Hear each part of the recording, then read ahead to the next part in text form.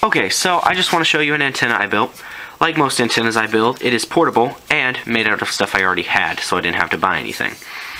The best features about this antenna are, since it's made out of telescopic whips, it can collapse down and be much smaller than it needs to be resonant on the ham bands. Also, it's extremely durable. The only part of it that is not very heavily duty built is the plexiglass coming out to hold the chassis mount. It's a little bit long. I have had to replace it before due to cracking, and you can see it's starting to get a little bit of wear here, but it still works very well. And you can pull these in and out to make it resonant on different bands. I just used the double gang knockout box to fasten the antenna to, because due to the different size holes and the different positioning of holes, I can fasten this any number of ways facing any direction. So it's very versatile, and I can tune it extremely easily just by pulling these elements in or out and adjusting the length.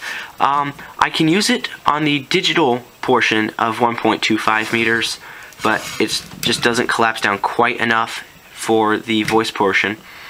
I've been able to tune it for 2 and 6 meters as well, and if I really messed with it, I might be able to get it down somewhere in the FM portion of 10 meters, but I haven't really tried.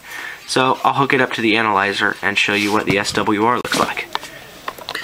Okay, so I've pulled it out to my... We have 1.1 to 1 on the standard length that I use, and you can't really tell, but that's at 146 megahertz. I will go down to 144. Okay, now we're at 1.13, and we will go up to 148, where we'll see a slight increase to 1.2 to 1.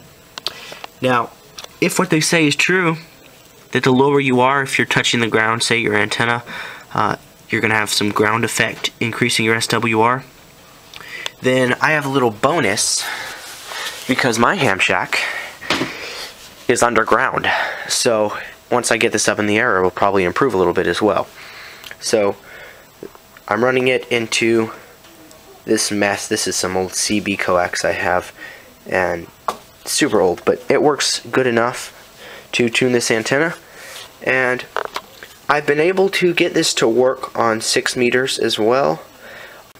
So that's the simple antenna I built. I've had this built for a while. I've used it portable many times, and it's my priority antenna for emergency communications. So I just wanted to show you that. 73s, we'll catch you next time.